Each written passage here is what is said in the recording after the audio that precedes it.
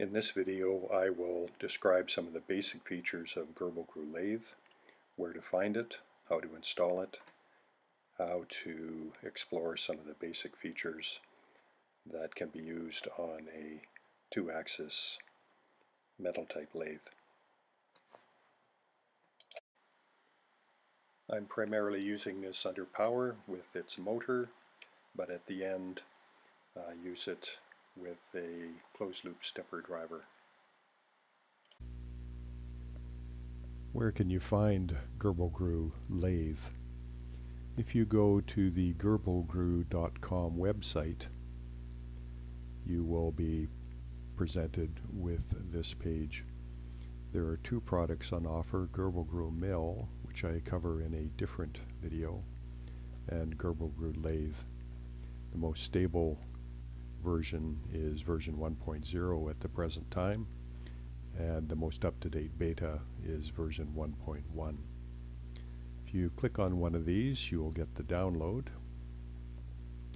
and that should show up in your download folder on Windows.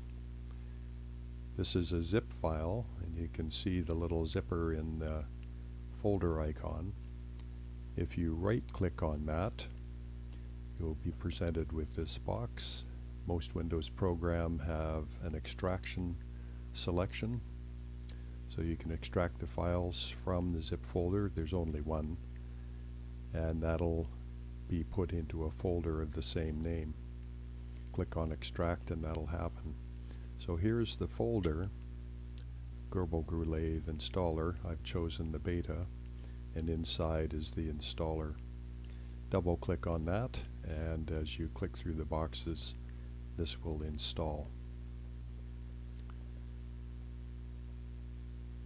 Here is GrblGru Lathe. I've chosen the My Lathe machine because it's simple and it resembles my own. As with GrblGru Mill, the layout is the same. The largest page is the simulator. Get that back.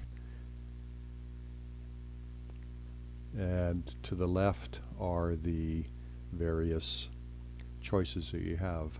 So in configuration, you can choose the type of lathe that you want, and there's several there. The port will come in when you attach to your controller. I don't have one attached right now, so I will leave it at simulation. The lathe tool you can select here. I usually use a thin 2mm tool for my purposes. The work position is indicated here, and the buttons to control movement are below that. This control panel is how you start and stop any programs. The buttons work the simulator just as they do in GrblGru Mill. The important difference is in a lathe, the orientation is such that left to right movement is the z-axis, in and out movement is the x-axis, and if you're using the spindle, in this case this is the y-axis. There's also a milling lathe program in GrblGru Mill, but I won't cover that in this video. GrblGru Lathe is designed as primarily a 2-axis metal lathe, and that makes things a lot simpler in many ways. I don't have a card hooked up currently, but if I did, I would normally choose GrbleHAL, and there's a variety of cards that are compatible with that. The Grble Mega 5X is compatible with an Arduino 2560 card. The Grble V1.X is compatible with Arduino Uno cards. Arduino Unos can control 3 linear axes, but it is possible to make them work with a rotary axis. And I will come back to that later in this video, but that affects this y-axis right here. But for now, I'll stay in simulation mode since everything can be demonstrated with that, including running the G-code. Basic movements in the simulation screen to see different views of your lathe are either through the pre-programmed buttons at the top, which will give you different views from the front, from the top, or from the end, or this standard view. The mouse wheel will allow you to move in and out. If you somehow lose yourself, the little magnifying icon there will take you back to a standard view. I prefer looking from the top because that's how I see my own machine. If you hold the left mouse button down and draw a rectangle and let go, that'll zoom in on that area. Lathe tools can be chosen in this little box, and there's a limited number, and they show up on the screen as what they are. I usually will use a shape D or a parameter tool that I've defined that's very long and slender. I don't use jaws and holders and things. To move around is pretty standard using the buttons. To go left and right, to go in and out, and to get back to a zero position or starting position, you would click on the center one.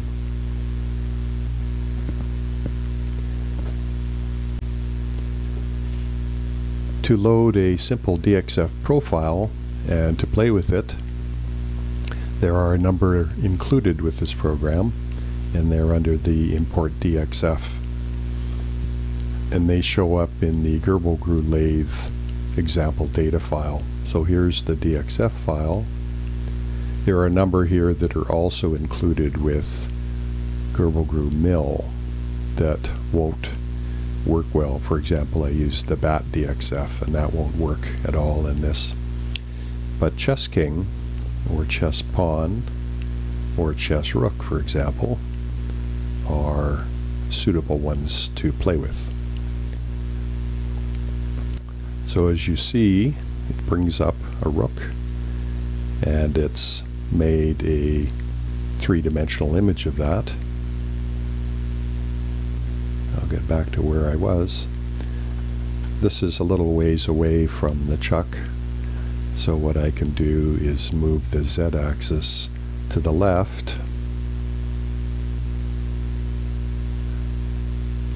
and call that my new zero. Move it a little more. There's no purpose in this. The machine will work the same regardless, but for simulation purposes, maybe you want to see it work that way. You see a number of lines already drawn here, and this represent a automatic job that's been created by GrblGru Lathe. If you go to the 2D panel, you can see that job. If I hit this, you can see the outline of the rook, and GrblGru Lathe has already drawn some lines representing how it will move the tool. In the job templates, that one is auto start, and that just starts up. So in this job, you can see some of the things that have been already set for you. It won't go any smaller than a radius of 3 millimeters. Everything is in millimeters in GrblGru Lathe. Rough is the roughing pass. Here's the infeed depth. If I want to go a little less aggressively, perhaps 1.5 millimeters, you see in the window the number of passes has increased.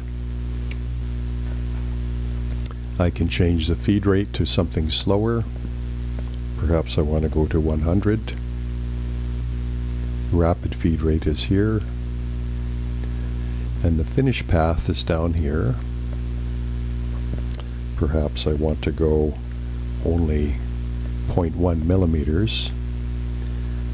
If you add that with the offset in the roughing, that'll mean 2 finishing passes. You can see that if you zoom way in, you see the 2 finishing passes here. Now they don't exactly follow the outline of the template because GrblGru Lathe has to deal with the size of the tool that's been selected for use. The tool is selected down here, and that's about all you need to worry about at this stage. There are a number of other options you can play with, but I will leave it at that for now. So if you zoom in on this, the job is all set. You can look at the G code if you wish. It's all created there with the different values. You don't have to be bothered with that. You see it will go outside of your outline a little bit, and these are actually adjustable within the program. But to run this one to experiment, I'll turn off high-speed simulation and start it. The tool will work in doing the roughing cuts, and then it'll go back and do its series of finishing cuts, 0.1 millimeter depth at a time. If you watch the tip of the tool, it actually follows the outline as well as it can.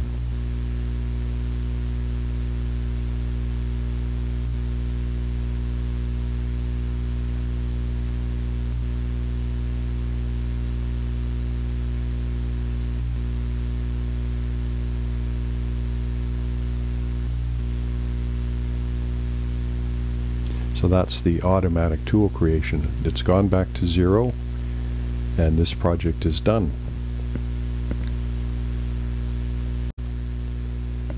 You may decide that you want to customize this a little more than what the automatic job selection will do. But if you try to change the tool when that job has been created, it basically won't let you. So then you have to do it the long way, which is really rather easy. So similar to GrblGru Mill, to get rid of everything, you press the big red X and everything will go away. All the data is deleted, your DXF, your job is deleted. So you want to load a new DXF file to play with. We'll import the same one. It is important to know where to find these just in case you get lost.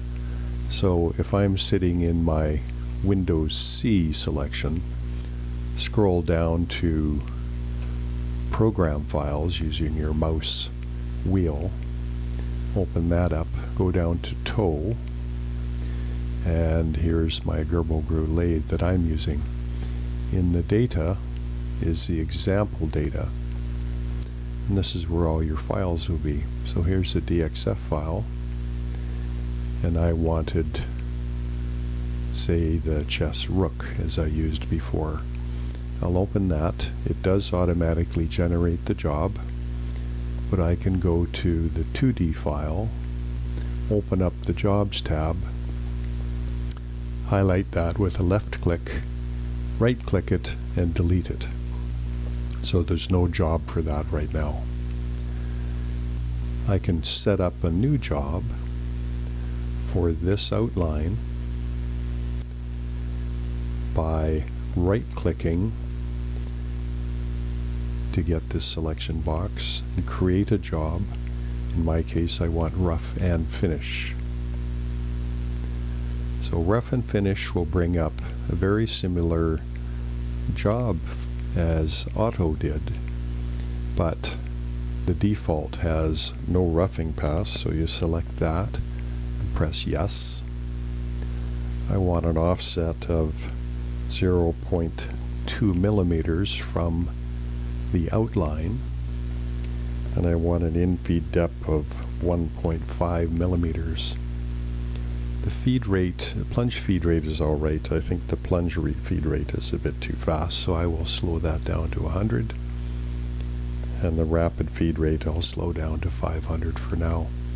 The indent right and left, don't worry about that.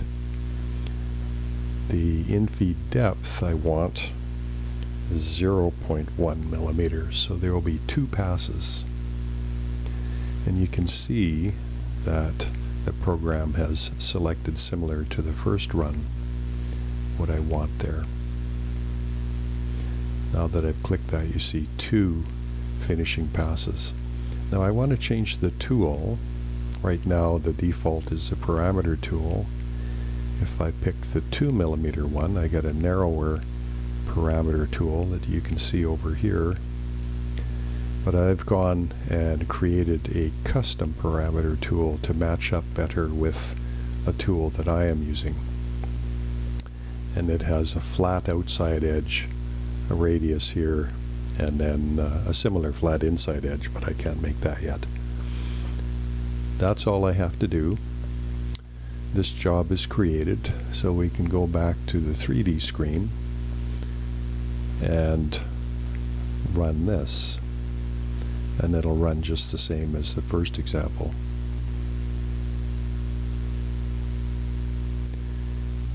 In actuality, when you're hooked up to a machine and you get feedback from the control board, it won't be going this fast. There it stopped.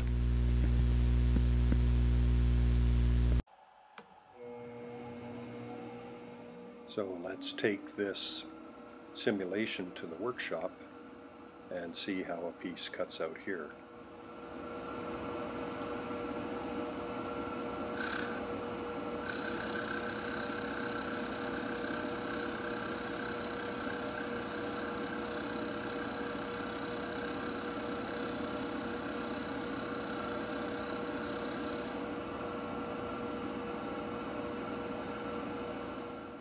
This is a piece of poplar dowel.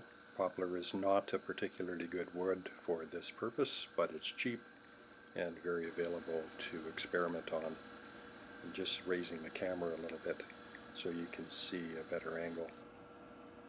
The cutter that I'm using is quite a specialized cutter with a 2 millimeter tip width, and it's made for aluminum, plastic, and wood. The edges are very sharp down the left side, around the tip, and down the right side. I have this video going at a normal speed so you can see the action a little more clearly. I could have speeded up the cut speed a lot more, but that sort of defeats the purpose. These are just clearing cuts. I bring in a vacuum to clear off some of the sawdust.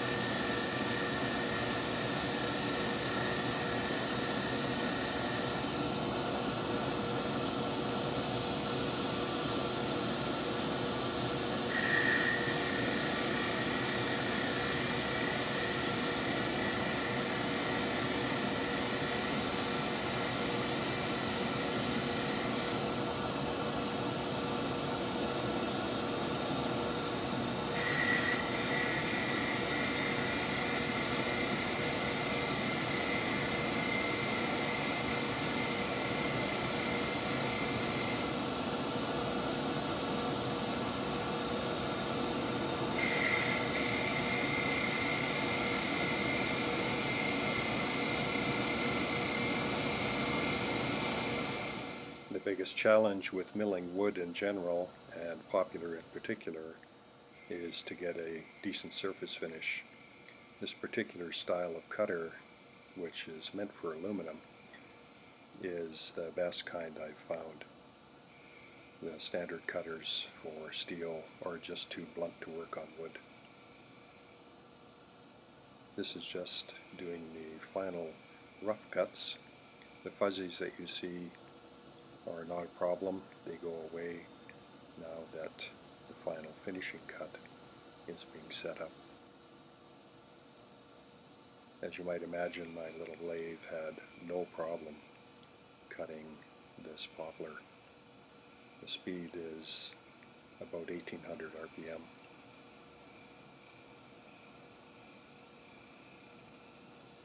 The finish always looks good on a spinning piece, but in a moment you will see it slowing down. A harder type of wood like maple or cherry would probably give a better result.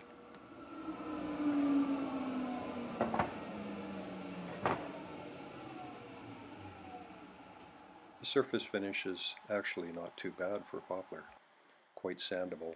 Here's a close-up photo.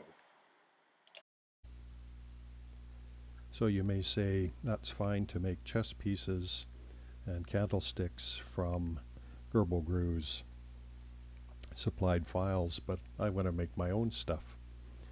So I'll show you how to do that. This is VCarve, available from Vectric. This is a popular computer-aided design program. I've also done the same thing on Onshape, which is free if you allow your files to be public domain. So in this program, I'll create a new file. I make sure it's in millimeters. I've chosen 300 millimeters square arbitrarily. The important thing is the XY datum position is right in the middle of the workpiece. I click OK and I'm ready to go. I'll draw a simple line starting at or pretty close to the origin, and I'll make a little Christmas tree. Now I angle the lines so that the cutter will be able to get at all aspects of this little tree. If I make right angles of the wrong shape, then the cutter won't be able to get in there. And it doesn't matter how exact this is for my purposes. So that's my little tree outline. That's all I need. I will export that as a DXF file, and I'll put it here in my image files.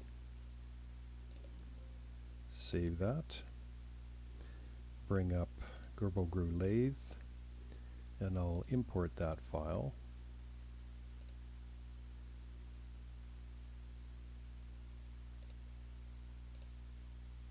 There's my outline, and GrblGru has made a three-dimensional object out of it. And as you saw earlier, it will generate an automatic toolpath for it. I can go in and edit that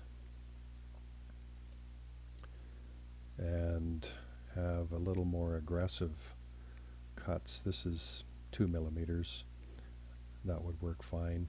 These are a bit slow, so I would probably speed this up for the size of this piece.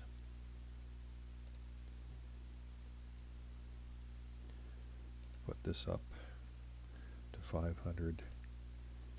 And then for my finishing pass, I would leave it the same. The parameter tool of 2 millimeters will be fine for this demonstration. And as you see, that has been created. My start diameter I've arbitrarily made 80 millimeters, and that's enough to encompass this whole piece. And if I start that, after setting my workpiece 0 point, then away it'll go. There's high-speed simulation as it works through this project.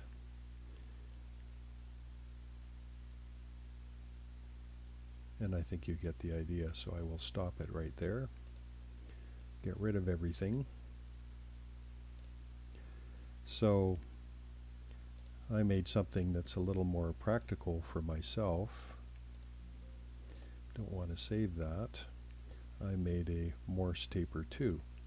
So I hunted down the dimensions for a Morse taper and converted it to metric from imperial, which is what I found, and I made this outline. So this is the distance, this is the diameters. I only need half of that, so I copied it down to here, snipped off everything else, and just kept this half and added a little straight portion right there. Then I selected that and exported it as a DXF. So that's in that same folder that I've been using. Under GrblGru, I have a lot of folders. My image files, and here's a Morse taper 2 in millimeters DXF. So I'll go back to my GrblGru Lathe and import this.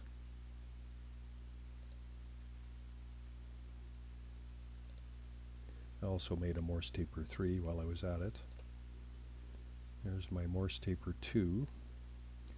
I'll set my stock width to 30. It's important to measure exactly what your start diameter stock width is. Mine was actually 31.3, and that matters because a Morse taper is so exact. So if I set that at 31.3, click somewhere else, then that's set.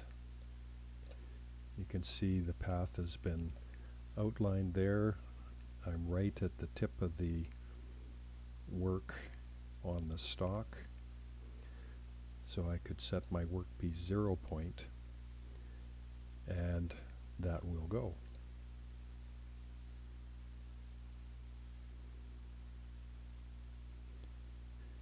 And that will produce a very good Morse taper.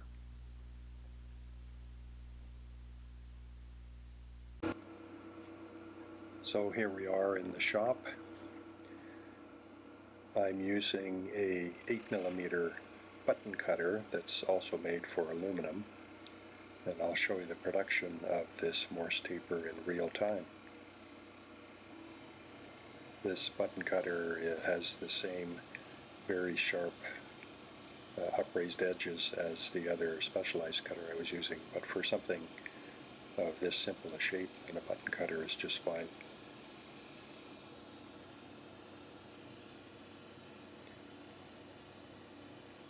I'm running it at the same slow speed that I ran the other example, so you can see what's going on, and to maybe get a little bit better finish on this poplar wood.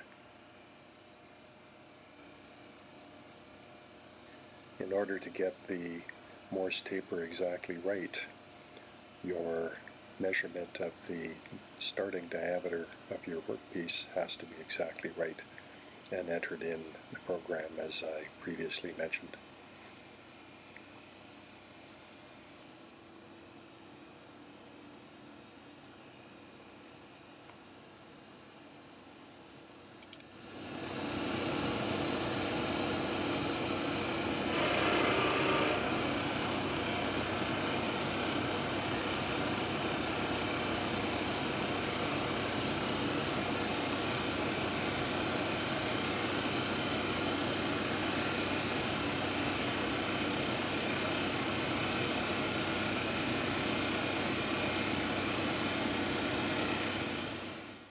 I didn't program any withdrawal after making the cut or clearance distance, because as it comes along on the surface it's like a spring pass in metal, and I might get a slightly better finish.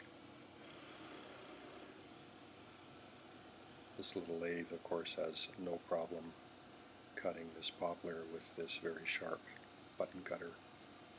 I haven't tried aluminum or steel since my work is primarily in wood. The button cutter should work for aluminum. You would have to use something more suitable for steel, I think. And of course the passes would have to be a lot more shallow. I'm not a machinist, so I can't offer any advice on that one. So here the machine is lining up for the finishing pass. I only have one finishing pass.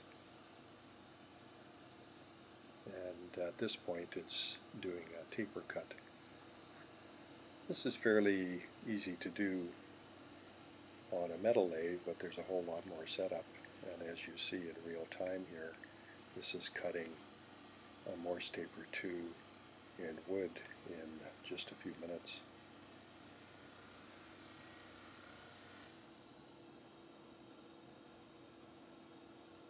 At this stage I'll turn off the motor and let it slow down so you can see what the finished product is.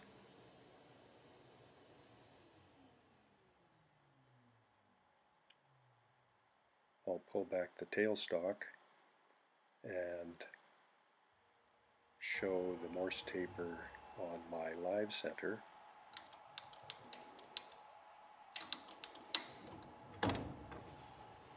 Just so you get an idea of dimensions. And it looks pretty similar, but the proof, as they say, is in the pudding. So I'll take that piece out of the chuck and try to set it in my tailstock, and in it goes. I'm trying to twist it to get some of the dirt from the tailstock to transfer onto this Morse taper. Just going to lock that so it doesn't move. There's no play in there at all. And here's a close-up picture showing a fairly even coating of dirt. GrblGru has some other functionalities that are quite useful that you can find in 2D templates. For example, chamfer will bring up a basic chamfer file. There are some parameters that you can change in here. If you click on one of them, you get some indication of what that is going to be in the lower part of the screen. If you right click on the window, create a job, rough and finish, then GrblGru Lathe will create the appropriate G-code, and passes, which of course you can adjust on the main screen. You'll see it's made a 3D model of what's going on. I'll adjust that to the top view again. Now you notice that the path has not applied itself to here, and that's because we haven't hit the set workpiece 0 point. There it's applied. Now the start diameter is listed at 33 millimeters here. If you had larger stock, for example 40 millimeters, click somewhere else, then it'll adjust. I'll get rid of that one and go back to a different 2D template, radius. This is commonly done. You can see the outline that's appeared here. Perhaps you do want it to look a little different than that. Adjust that one and you get a little tighter radius. Once again, you can create a job, rough and finish, and look at that result. And once again, this seems to be detached from the model. It's because you haven't set the workpiece 0 point. This will start as you might expect. You can alter the tool, you can alter the number of passes, how much finish passing goes on, as I've described before. I'll stop this here. I could continue it if it was just paused, or I could just exit and then send everything back to the start point.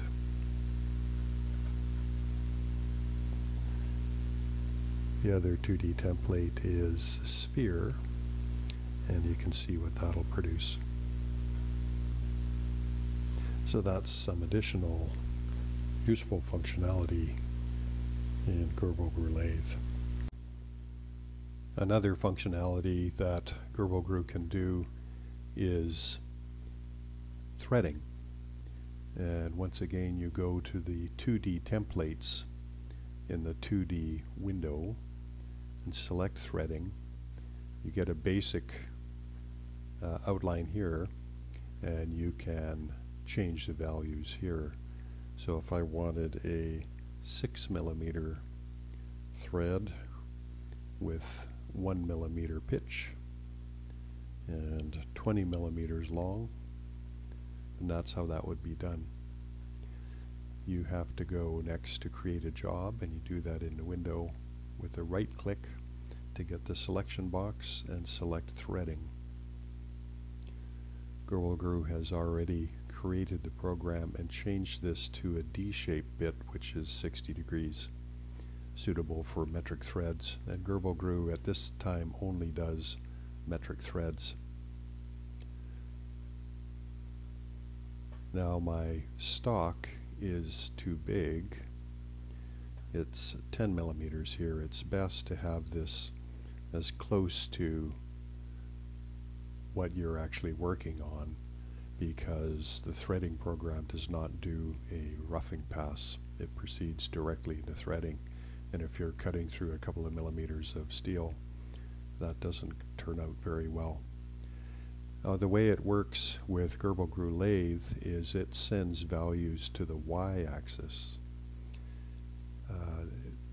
I already had it worked out for my rotary axis what the values would be for turning the rotary axis using the y, and it has to be figured out for each lathe according to your micro steps and accounting for 360 degrees instead of just linear. So the values here are quite large because of that.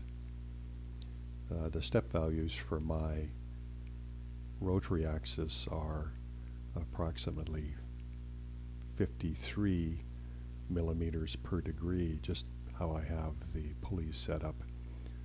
Anybody else's is likely to be different, and that's quite a bit different than the step values for linear axes.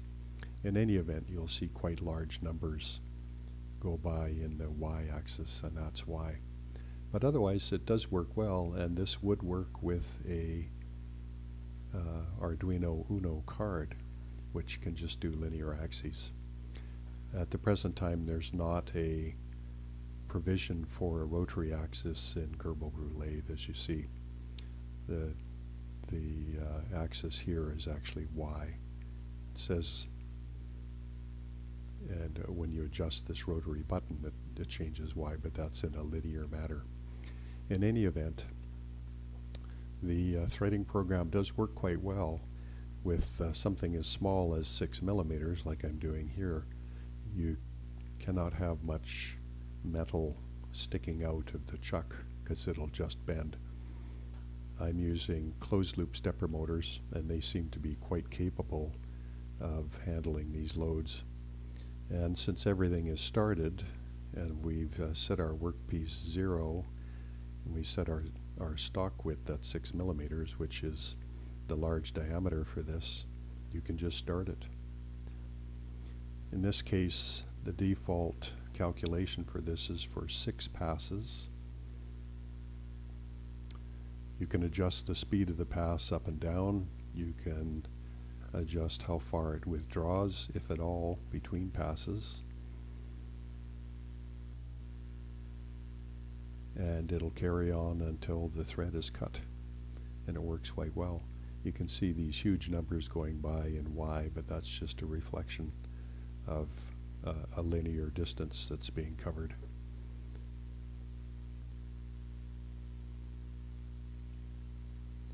I'll stop the program here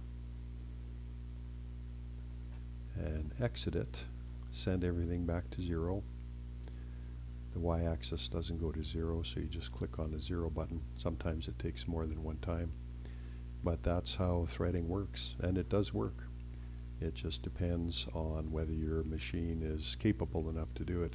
I would not do this with a open loop stepper motor, because I would be worried about missing steps, and then you'd get a imperfect thread being cut.